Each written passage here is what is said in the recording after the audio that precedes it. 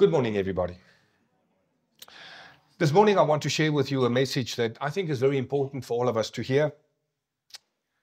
I'm going to use as my main scripture today, Proverbs 29, verse 25. It says the following: "The fear of man will prove to be a snare, but whoever trusts in the Lord will be kept safe." Listen carefully. The fear of man will prove to be a snare unto you. Who can tell me what is a snare? A trap. Okay, so God's word is warning us that there is a certain condition when this is found in your heart, you've already fallen into a trap. Now, what happens when you fall into a trap? You get stuck. And what happens when you get stuck? You can't go anywhere. You can't go forward, which leads to frustration in your life, which leads to a feeling of hopelessness and despair. Because when you look at other people, it's like, but they all seem to be doing so well. They're going forward in life. Why am I stuck? You see, the thing is, we don't always realize that we are the reason why we are in this trap. The scripture says, Proverbs 29, verse 25, "The fear of man will prove to be a snare, but whoever trusts in the Lord will be kept safe."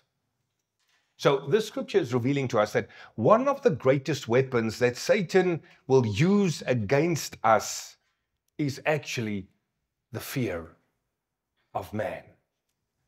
Now, I want to make something very clear. There are people out there that I think we would all be pretty much afraid of. A man walking up to you with a gun, pointing it at you, I cannot see there being no fear. There's going to be some element of fear. The Bible is not talking about somebody that's at this point in time threatening your life. The Bible is talking about the fact that you've allowed fear to come into your heart pertaining to certain people.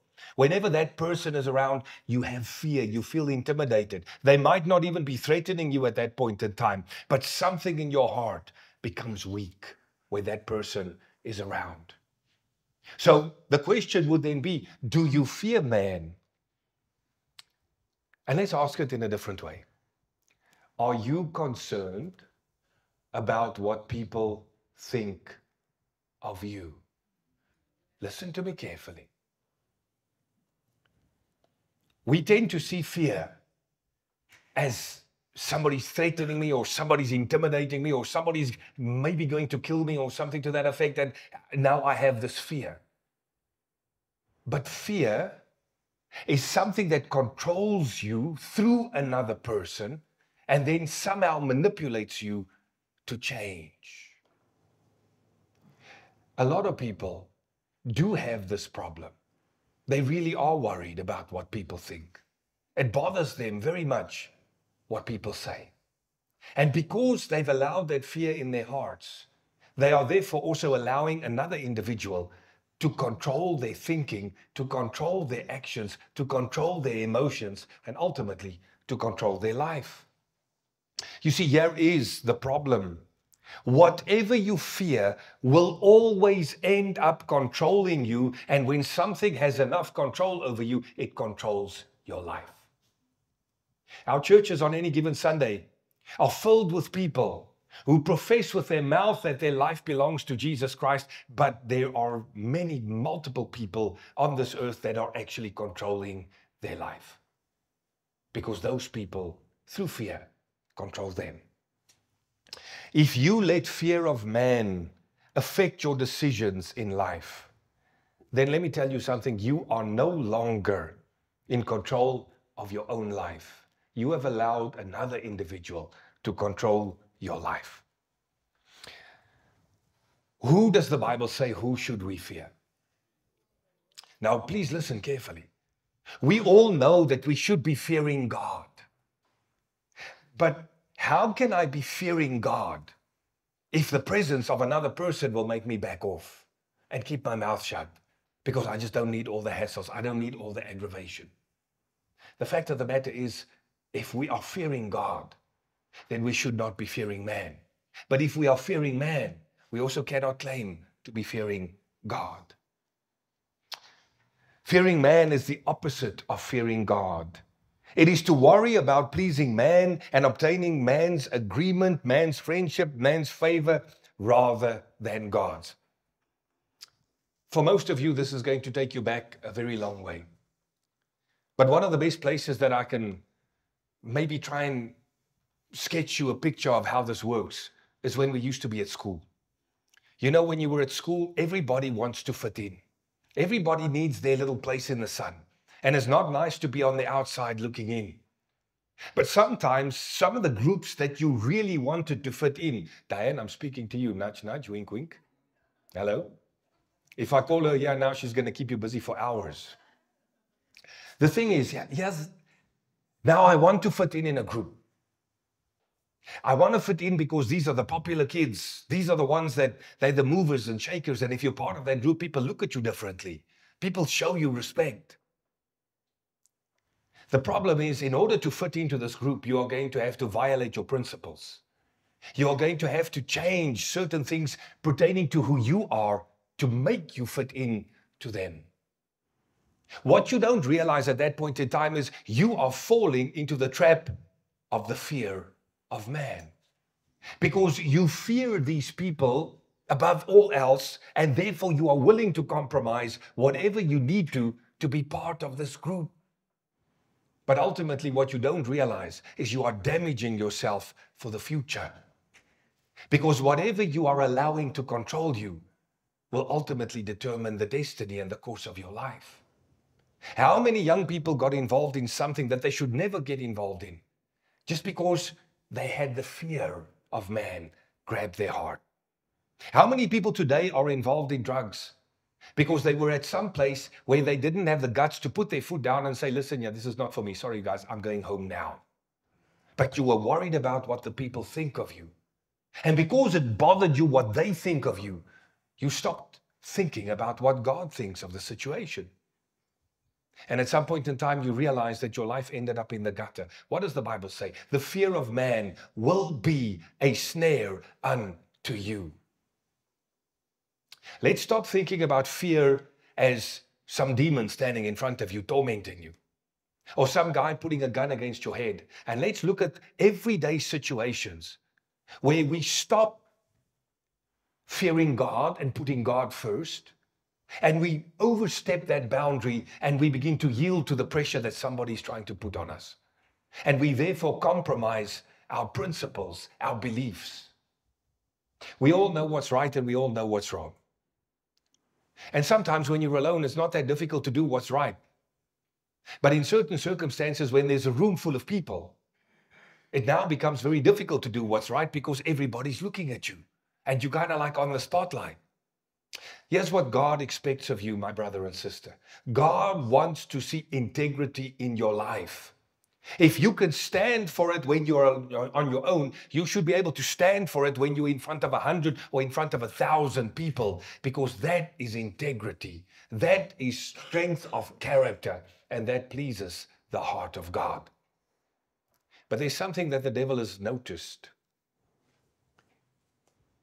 You know, Satan has been around for many, many years.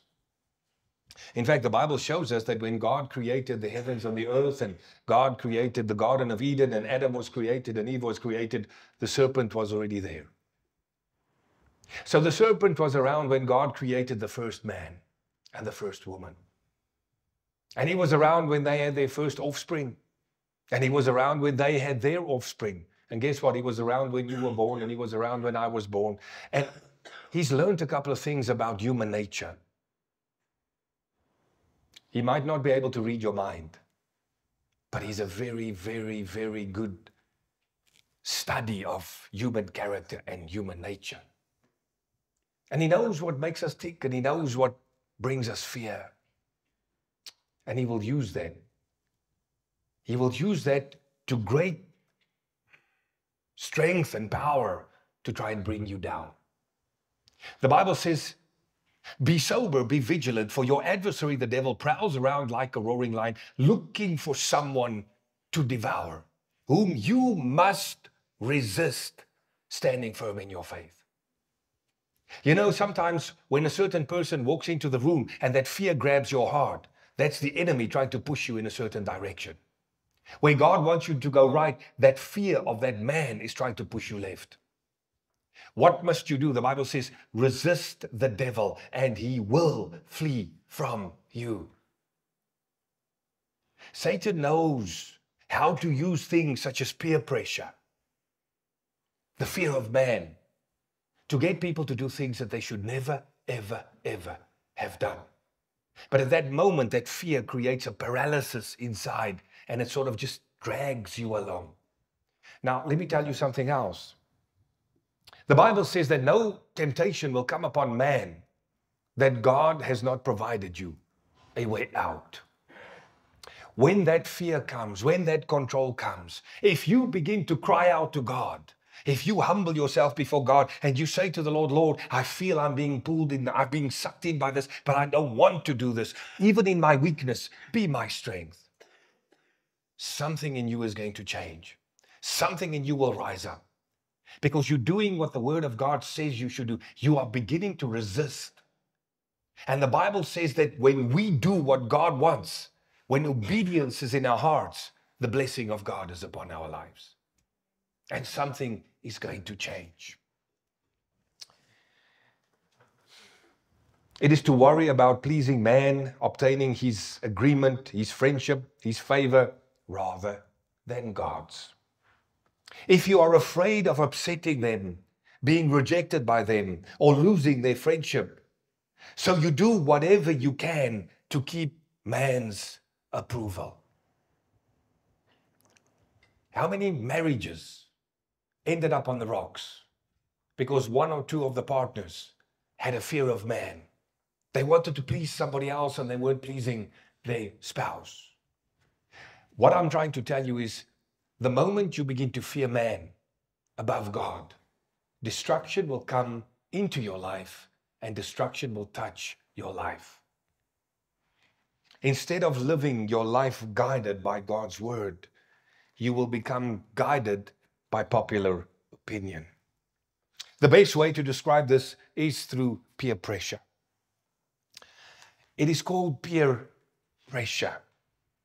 And the word pressure is there because man's approval or lack of approval forces you to alter your beliefs or your actions in order to please them. In other words, what you must understand is it is a pressure that is pushing you away from where you are supposed to be.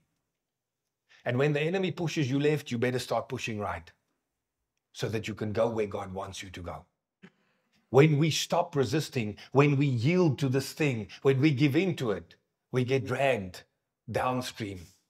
And when we realize what has happened, we are so far removed from where we're supposed to be that many times you can't find your way back.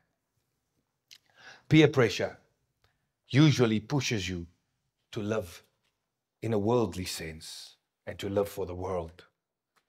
Listen to what Romans 12 verse 1 to 2 says. Therefore, I urge you, brothers, in view of God's mercy, to offer your bodies as living sacrifices, holy and pleasing unto God.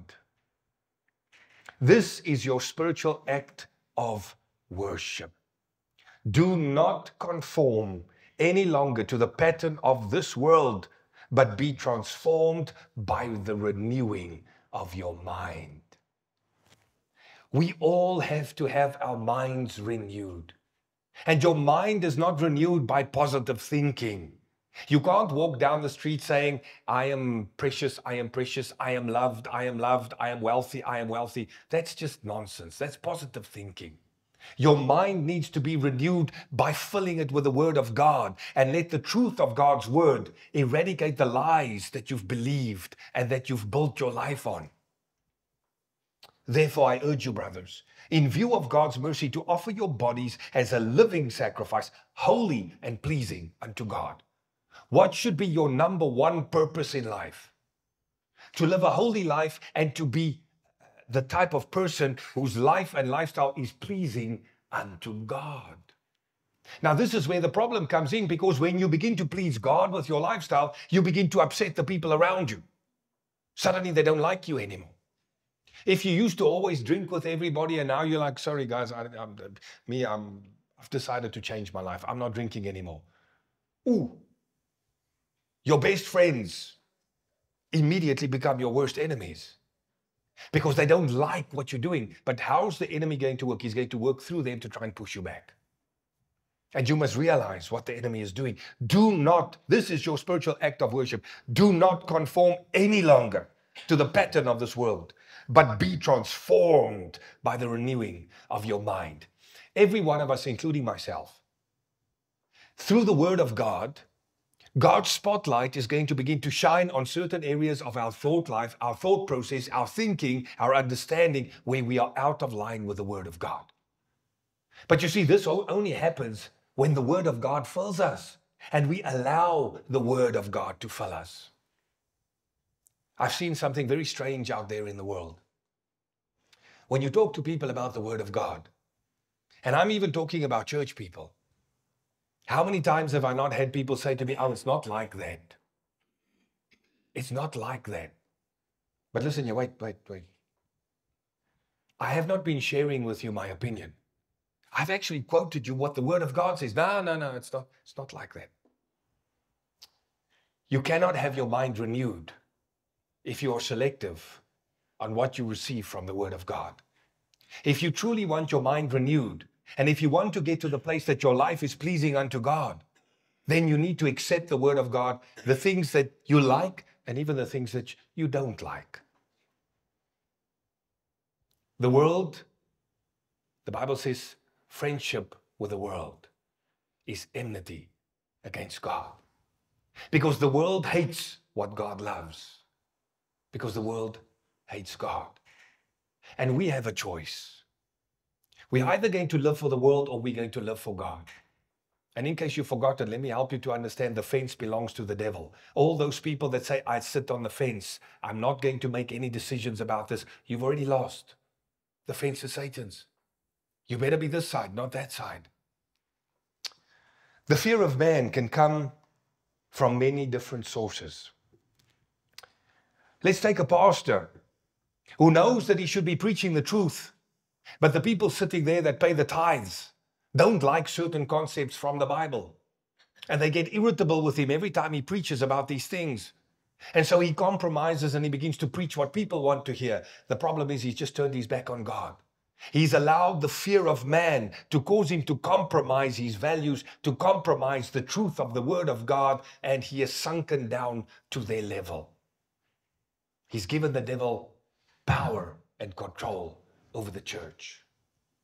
A girl can fear her boyfriend, and because she fears him above all else, she can compromise her values and her position in life to please him. Sometimes a worker can fear a boss, and therefore he can compromise his principles. A child can be fearful of the school bully. A sportsman can be fearful of their opponent. We need to remember that the fear of man is nothing other than a trap from Satan. And when you choose to yield to that pressure, you are also falling into the trap, and that trap will bring you nothing but endless problems. There are many examples from the Bible. I'm going to share a couple with you. The first one that we're going to look at was a man who was called by God, who was placed in a wonderful leadership position. And even though God had touched his life, even though God had blessed him and given him serious abilities, and God had given him a very high position, he forgot all about that when the peer pressure came. His name was Aaron. Aaron feared the people when Moses was absent. Listen to this, Exodus 32. Do not be angry, my Lord. Aaron answered, you know how prone these people are to doing evil. They said to me, make us gods who will go before us. As for this fellow Moses who brought us out of Egypt, we don't know what has happened to him.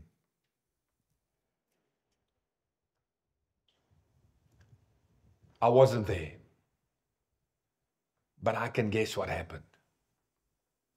Moses went to spend time with God on the mountain.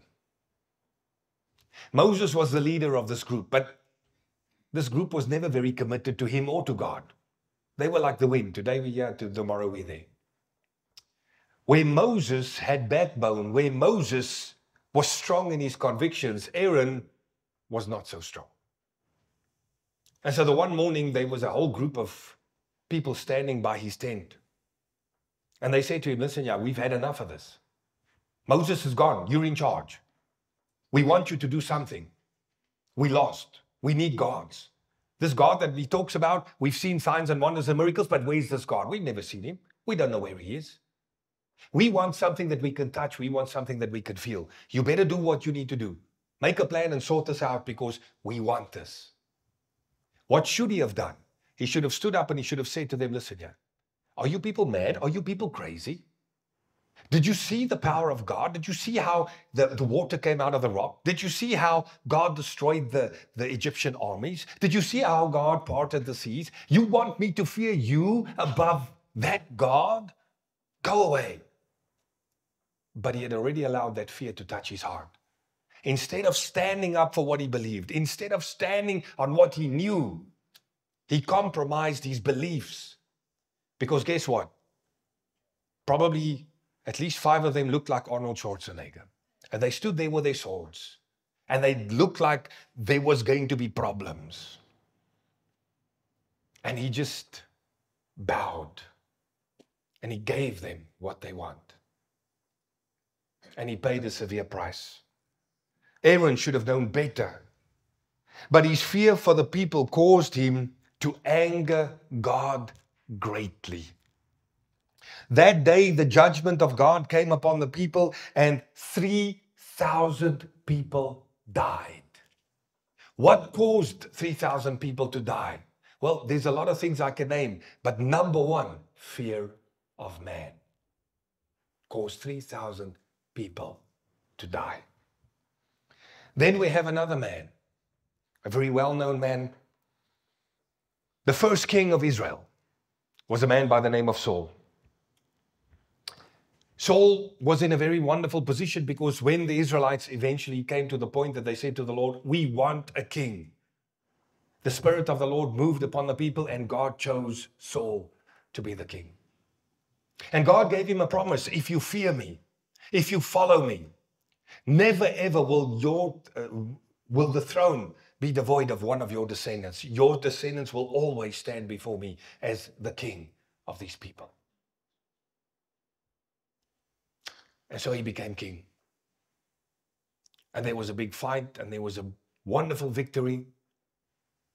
And he was given very specific instructions on what he could and what he couldn't do. Samuel said to him, this is what the Lord says, do this, don't do that, don't do that, don't do that. One of the things that he was supposed to do is he was supposed to destroy the enemy completely. But he didn't. King Saul lost his kingdom for fearing the people and sparing King Agag. 1 Samuel 15 verse 24. Then Saul said to Samuel, I have sinned and I have violated the Lord's command and I have violated your instructions. I was afraid of the people, and so I gave in to them.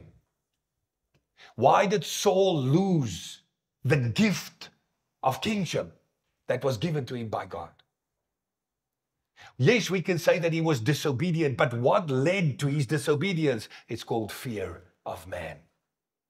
Saul's life changed that day because he allowed the people to intimidate him. What should he have said to the people? I am the king. I have spoken. Can I tell you something? If he did that, God would have backed him up. But obviously he didn't have that faith in God. And obviously he had that fear of the people, which meant that he did not fear God enough. And when he yielded to what the people want, when that peer pressure came and it pushed him where the devil wanted him to go, that started him on the journey of losing everything. There was a man in the Bible by the name of Herod. Probably you know the story. In Herod's time, there was a prophet by the name of John the Baptist. Now, one thing about John the Baptist, he did not mince words. He preached the truth. And at some point in time, he actually preached against Herod because Herod had done stuff that was completely wrong. And when Herod heard about this, he was angry. You see, Herod, if I remember correctly, wanted or married his brother or somebody's wife. But it was wrong. What he did was wrong. And so John was not afraid and ashamed to talk about that. And he shared to the people that this and this and this is not right. And he took him to task. But Herod was afraid of John. So he did nothing. And then one day there was a party. And at this party, Herod's daughter danced for him. And the Bible says that she pleased him greatly. And I'm sure he had one or two dopper in or something, because I just cannot see a normal person saying stuff like that. But he turned to her and he said to her, because of what you've done, because you've made me so happy, tell me what you want. I'll give you anything, even half my kingdom, I will give you for one dance. Sounds to me like Richelieu talking there. Or Jack Daniels. And so she goes to her mother, and her mother says, tell him, I want the head of John the Baptist on a platter. So now here's a problem. He publicly made a decree that she could have whatever she wants, even half his kingdom. She comes back and she says, I want the head of John the Baptist. Now he was afraid of John the Baptist because he knew that John the Baptist spoke the truth, and he knew that John the Baptist was sent by God. That's why up till now he hadn't done anything. But his wife wanted John dead. What should he have done? He should have stood up and said, listen, yeah, I might have said what I said, but you are overstepping the boundaries. There's no way, I will not do this. That's a man of God. And we will curse myself and my whole family. I'm not going to do this. But the fear of the people around. You see, he had already shown what a man he is. If he now goes back on that, he's going to look stupid. He's going to lose face in front of the people. So he allowed the fear of the people that were staring at him. What you going to do? And that fear of the people pushed him to say, go and let it be as she has asked. And they brought John's head on a platter. I wonder what Herod felt inside when he saw that sight, because he never wanted to do this. But he didn't have the guts to stand firm in his convictions, because he feared the people more than he feared the God that John spoke about. And you know what happened? He lost everything.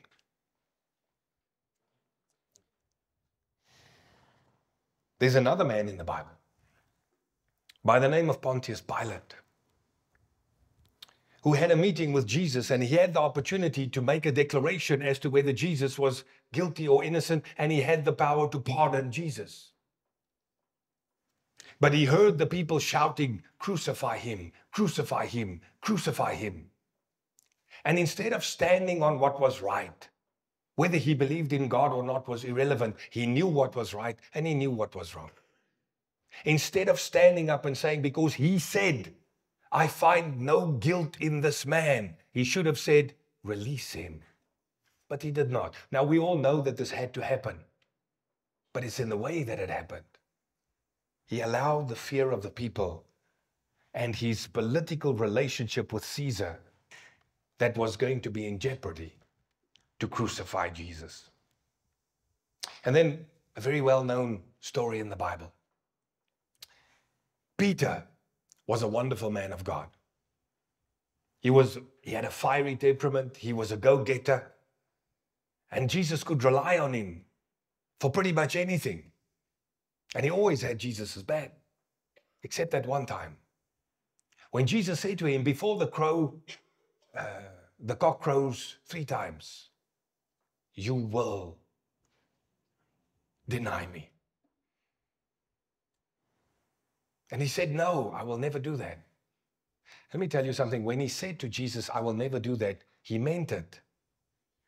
He meant that no matter what happens, I'm going to stand firm. I will never deny you because you are the Son of God. I love you and I will always have your back. His heart was full of truth when he said that. But there was one test that he had not yet passed. It's called the fear of man. Because when the opportunity came for Satan to test him, it was in front of hordes of people. And a woman pointed to him and said, listen to that accent. Surely you are an Aramaic. You are one of those people that was with Jesus. You see, to say that to Jesus to his face when there's nobody around, he meant it. But when there was a couple of hundred people in the plane, and suddenly they all looked at him, and he could see that he was going to have problems, he forgot all about the promise. What was it that caused him to forget about his promise to God? It's called fear of man. Because when he looked at the faces of those people, and he could see these oaks are ready to fight, and probably he's going to lose his life today, he just bowed and he gave in, but it was because of the fear of man. Peter denied Jesus because he feared the people more. But then on the other hand, we have somebody by the name of David. David comes to the battle lines. He sees Goliath standing down there in the plain, shouting profanities against the people, against God, belittling God, being disrespectful. And this anger comes into him and he says to the people, but what the heck? Why is nobody doing something about this man? Why do you leave him to do that? And the Israelites answered him and they said, are you mad? Are you crazy? Did you see the size of this man? And David couldn't understand the way that they were talking, because for David, God was almighty. For David, God was omnipotent. For David, God could do anything. You see, David feared God more than he feared man. The Israelites talking to him, including his brother, feared man more than they feared God. And that's why nobody had the guts to stand up against Goliath. Goliath was all that the Philistines really had. They had a big man. The Israelites had God, but they forgot about God when they saw the man. Unfortunately, their faith was very shallow. And then David said to them, he said, listen here, I don't care what any of you say. If not one of you has the guts to stand up to this man, I will stand up to this man. Me and my God, we're going to conquer this man.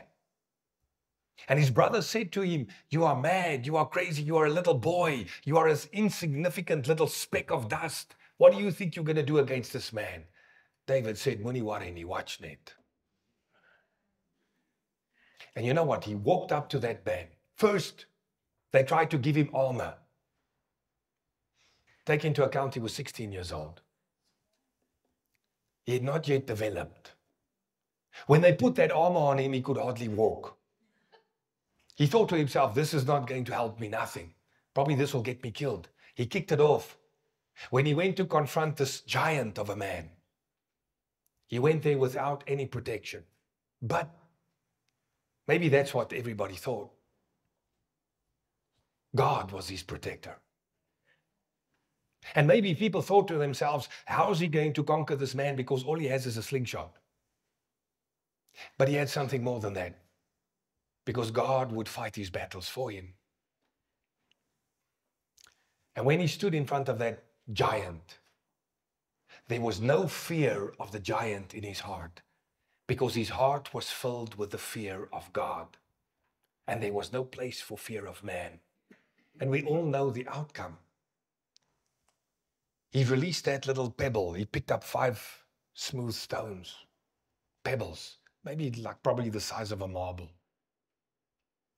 And when he released that marble, you would swear that it was a 308 Mauser that had just released a bullet, because it went right into his skull. And that big giant that had taunted the Israelites, that big giant that had shouted profanities against their God, was standing before God in the twinkling of an eye, and he received his judgment.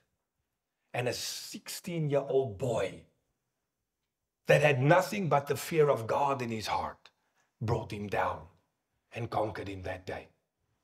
And because the Philistines were so shocked to see their massive giant warrior conquered, that same fear of God came into their hearts and they melted like wax. Everything was because of God and how God worked in the life of David. David could have chosen to say what everybody else said. Well, boys, we're up a creek without a paddle. We better just try and find, some kind of way to broker a peace treaty, because we can't conquer these people. But David was a different person. And when you read these things in the Bible, you realize why God says in his word that David was a man after his own heart, because David's heart was filled with the fear of God. And therefore, he would not allow the fear of man to touch him. And therefore, we read of David's exploits and how wonderfully God looked after him and protected him. Would you like that in your life? I know I would. You know what? It's not that difficult. We have to come to the place that we begin to live the same life that David lived. You will always be confronted with situations where Satan wants you to bow to man, where Satan wants you to fear man and compromise your principles. And God is going to expect you at that stage to stand firm and to stand strong, no matter what the fallout will be. Because God says to you, I will have your back. I will stand for you. Daniel is another man that we read of in the Bible. Daniel was confronted by the troops of King Nebuchadnezzar. Daniel refused to bow. Daniel refused to acknowledge that the king was God. He would not bow to his statues. He would not accept what he said. He would not stop worshiping God. Knowing that that would mean a death sentence, Daniel said in his heart, I don't care. If this means I die with peace in my heart, that I still put God first. And so guess what they did? They were going to make an example of Daniel so that nobody else would follow his rebelliousness towards the king. And they sentenced him to be torn to pieces by the lions in the arena. And I can tell you now, when they threw him in that arena, they firmly believed that this was going to be a spectacle, and by the time there's nothing left of Daniel, there will be nothing left of any resistance in the hearts of any of the Israelites. But what they did not realize is that by standing up for God, by refusing to be afraid of man and choosing to fear God above all else, God looked upon Daniel with favor. And the hand of God moved. And the supernatural power of God was released into that arena. And the angels of God clamped the lions' mouths shut. When you looked at that lion, it might have been Garfield the cat. Because he was all playful, he was all happy, and he had no desire to destroy this man. Can you imagine what must have gone through those people's minds when they saw this man who had refused, and he said to everybody, I will not bow to no false gods. I will not bow to nobody except the God of Israel, because he's the Lord of Lords and he's the King of Kings. And suddenly this man walks between the lions and nothing happens. How many people that day had a change of heart? I can't tell you, but it must have been plenty. God stood up for him because he stood up for God. Do you want God to stand up for you? You better be willing to stand up for God. We all need to guard our hearts, because it's easy for us in a moment of weakness to start fearing man more than what we fear God. But when you start fearing man more than you fear God, you've given the devil place. The Bible warns us, give the devil no place. Have you ever encountered a situation where there was a rush of fear that went through you? Who's had that before? What did you feel? If you can describe it to me, what did you feel when that rush of fear came through? What would you say? Okay. would I be correct in saying, because I've heard a lot of people say that you felt you had no life in you, all the life drained out of you. Your knees go weak, you feel like you have no strength, and everything just buckles. You see, that's what fear does. Fear sucks the life out of you. How many of you have ever had a dream that something is chasing you? And you're trying so hard to get away, but your legs just don't work. You keep dragging your legs, and your brain is telling your legs to run, but you can't, and this thing is coming for you. Or somebody is shooting at you, and you're trying to shoot back, but your gun doesn't work or whatever. Have you had that stuff? Do you know what's behind that? It's the spirit of fear. But what you're seeing in the dream is what he's doing to you in real life. Fear brings paralysis. Satan wants you to be paralyzed. He wants your life to be paralyzed, because as a paralytic, you're not going to go nowhere. You're not going to go forward. You're not going to reach your destiny. You're not going to live your life. And he wants that fear to come into your heart. And unfortunately, sometimes we've already done that. We've already opened our hearts for that fear to come in. And it's like that paralysis has already stung your heart. And you need God's help. And then we have the story of Daniel's 3 friends. Shadrach, Meshach, and Abednego.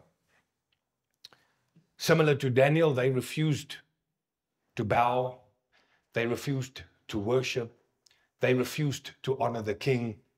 They made a declaration that they would serve God and they would bow to God only. And so here comes the Babylonians once again needing to make a statement, needing to stop this rebellious attitude as soon as possible. And so they decided there's something even worse than being torn to pieces by lions. We're going to take them and throw them into the fiery furnace. And so they got the furnace all burning. You know, when you go read this passage in the Bible, you will see that the guards that were sent to open the furnace doors got burnt up. They died. This furnace was so hot that when they opened the doors, the guards that opened the doors died. And Shadrach, Meshach, and Abednego was pushed in. And there they go into the furnace and they start walking around. They are not burning up. They are not being destroyed. And then even worse, they look in and then they're like, but wait a minute, wasn't there supposed to be 3 people in there? Why is there 4 people in there? Because one of God's angels, it might have been Christ himself, how do I know, was standing there with them, and the power of God surrounded them, and they were 100% protected. Let me ask you a question. How many of the Babylonians had a change of heart that day and began to believe in God? Everybody that was there, because they all saw it. When Satan tried to destroy these 3 men, it was their fear of God and their refusal to fear man that saved them in a very supernatural way. It is impossible for us to be a true believer and have fear for the approval of men. Listen here. There are many places in this world that you are never going to fit in. God never wanted you to fit in. The only place that you should fit in is with God.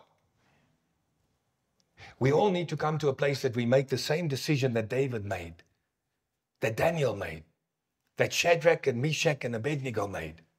And we must come to a place that we make the declaration, me, myself, my heart will always fear God more than I fear man.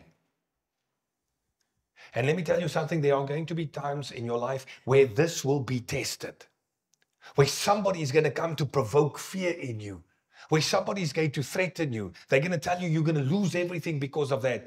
Let me remind you what happened to these people in the Bible. They didn't lose nothing, they gained everything. And even if Shadrach, Meshach, and Abednego had been burnt up that day, if we got to heaven one day and we spoke to them about it, they would say to you, I would do it all again in a heartbeat. Because for me, it's more important to honor God than to honor man. Jesus warned us in the book of John chapter 5 verse 44. How can you believe if you accept praise from one another, yet you make no effort to obtain praise that comes from the one and only God? He asked the question, he says, how can you call yourself a believer if all you're doing is you're always looking for the favor of man, you're always looking for the praise of man, but you're not looking for the praise of God? If you and I are truly children of God, if we mean business with God, then I shouldn't be worried about what you think. I shouldn't be worried about what you think. I shouldn't be worried about what any man thinks. Because man's favor shouldn't mean nothing to me. But God's favor means everything to me. You know, the good news I have for you. When you truly walk a road with God, all the people that sneer at you, all the people that talk bad about you, all the backstabbers, all the whatever, will most probably not be there when you stand before God one day. But you will. The Bible says, if you can't confess God before man, don't expect God to confess you when you stand before him one day.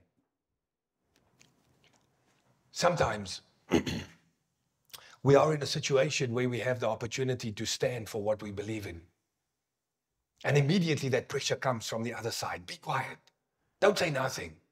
What are these people going to think of you? You should also be aware of the other voice that's saying to you, if you stand for me today before men, I will stand for you one day before God. God will always bless those that have the courage and the strength of conviction to stand for him. So how do you avoid the fear of man? Number one, we must be confident in the scriptures of God over the wisdom of men. Psalm 119 verse 98 says, your commands make me wiser than my enemies, for they are ever with me. I have more insight than all of my teachers, for I meditate on your statutes. Guys, why do we learn the Word of God? Why do we allow ourselves to be taught the Word of God? Because that's what will make the difference. There's a lot of people down here in this world that call themselves wise. The Bible says God uses the foolish things of this world to confound the wise. Because most people are wise in their own eyes. Do you know when you are really wise? When God says you're wise. Because all wisdom comes from God. And if you spend time in God's word, God adds wisdom to your life. God adds wisdom to your mindset, to your thinking. The second thing that's very important, we need to come to a place that we start avoiding wrong influences. Proverbs 22 verse 24 says, do not make friends with a hot-tempered man. Do not associate with one who is easily angered, or you may learn his ways and you yourself will be ensnared. And that doesn't have to be about a hot-tempered man. The Bible says you must be very careful which alliances you make and which friendships you cherish. Because whatever you are linking yourself to will slowly but surely come over unto you. And ultimately, that will be how the enemy is going to try and pull you away. You know, I sometimes give an illustration. I don't have to give the illustration, I'm just going to explain it to you. If I have fallen into a pit, and Albert wants to come and he wants to pull me out of the pit, it's always a lot easier for me to pull him down than it is for him to pull me up. How many Christians that at some point in time did love God, did profess Christ as their Savior, today are full-blown back in the world, 100% backslidden and totally off the path because they did not want to let go of certain things from their past? You see, the thing is, you can't walk with Christ and dance with the devil at the same time. That's why it is called repentance. Repentance means change, 180-degree change. If I was going this way, I stop, I turn around, and I go that way. But you know how the devil pulls us back? By our friendships, by our relationships, by the fear of man. And we need to understand that.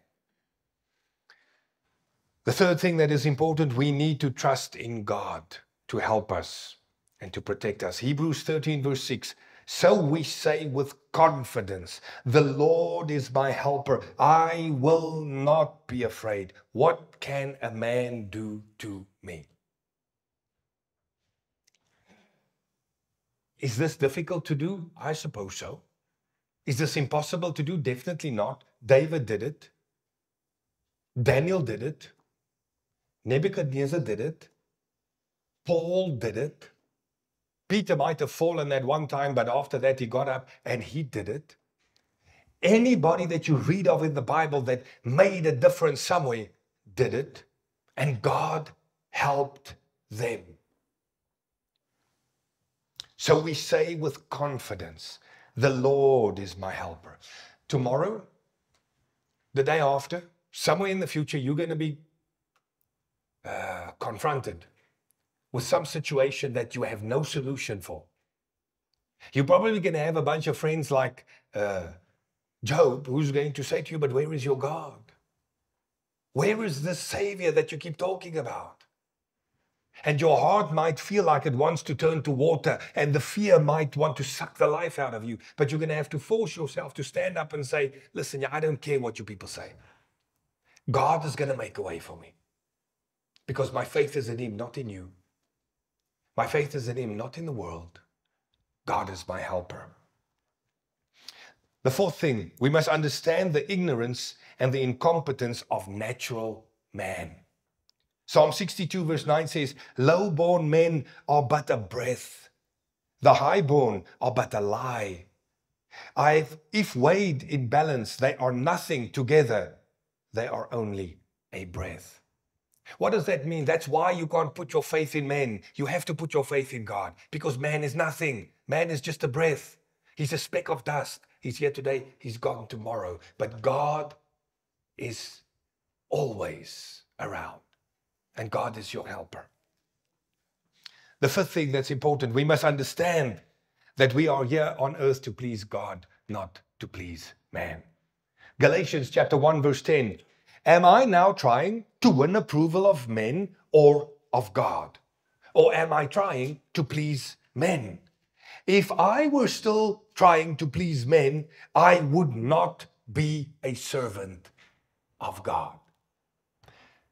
Ladies and gentlemen, a true servant of God is not in it to please man. A true servant of God is always in it to please God. And that's what makes you somebody in God's eyes. Amen. So,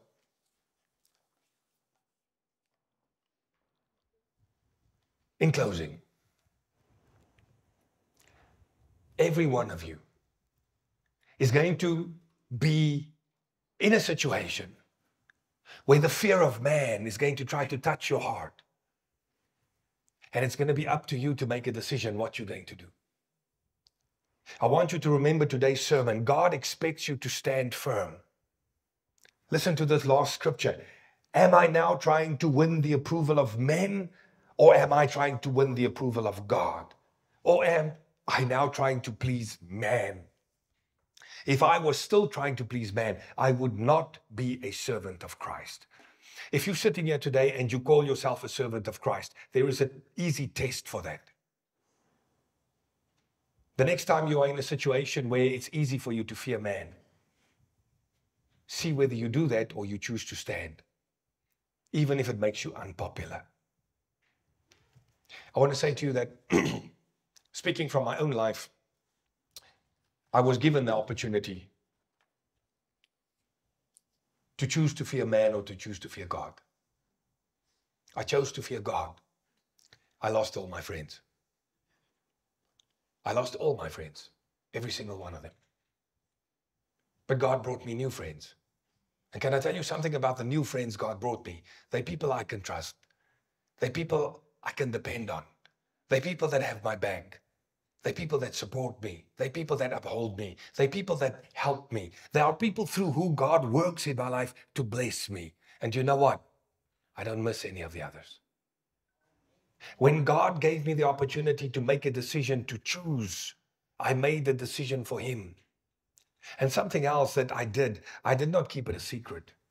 You know, when God touched and changed and transformed my life, I actually invited all my friends to a party. But I didn't tell them what the party was for. And at the party, I stood up and I said to them, guys, I have an announcement to make. Everybody looked at me with these big eyes. I said, I want you all to know that I've given my life to Christ. And from today, my life is different. And we used to do certain things together, but I can't do these things anymore. From today, my life is different. And I'm going to ask you, please, to respect my decision. And I said to them, you are more than welcome to come to my house, but you're going to leave the copious amounts of alcohol at home because it's not welcome in my house anymore. I didn't see them again. At that time, it bothered me a lot. But then something very interesting happened. Over the years, one by one, God brought every single one of them back into my life. And you know why they came back into my life?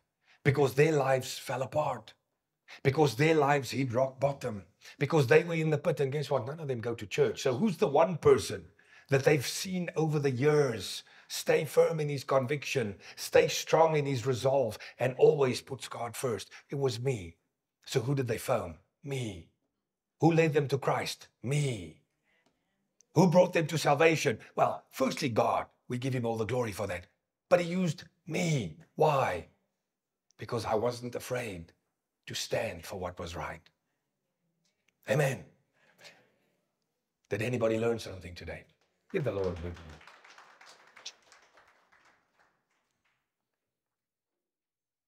Heavenly Father, I thank you for the Word of God. And I thank you that your Word illuminates our understanding, shows us through revelation the desire of God's heart for our lives. Thank you, Lord, that your Word fills us with wisdom, with knowledge, with insight, with understanding. And thank you, Lord, that your truth always sets us free. Today's message spoke to us about the necessity to stop fearing men. And for some of us, that's a difficult thing because maybe our whole life has been characterized by the fear of man. Well, you can't fear God and man at the same time. I pray that you help us. I pray that you touch us by the power of your Holy Spirit, and that you touch our hearts, that where fear has an icy grip on us, the love of God and the fire of the Holy Spirit will melt the icy tentacles of fear. And I thank you, Lord, that you fill us with boldness. Jesus said to the disciples, do not leave the city until you have been clothed with power from on high. And you will be my witnesses. Dear Lord, we need to be a witness of Jesus Christ, the Son of God, of your holy name and of your kingdom. And looking at the words that Jesus used, you cannot do this on your own. We need help. Thank you, Holy Spirit, that you help us. Thank you that you are, in fact, our helper. And whoever might be listening to this message, thank you that as they cry out to you, and as they yield to you, and as they lay down their fear of man, you fill them with power and you fill them with boldness. I bless you with the power of God, and I bless you with the boldness that comes through the Holy Spirit. May the fire of God rest upon your lips. May you speak the words of God. May you speak in power. May you speak with conviction, and may you speak truth. In Jesus' name, amen.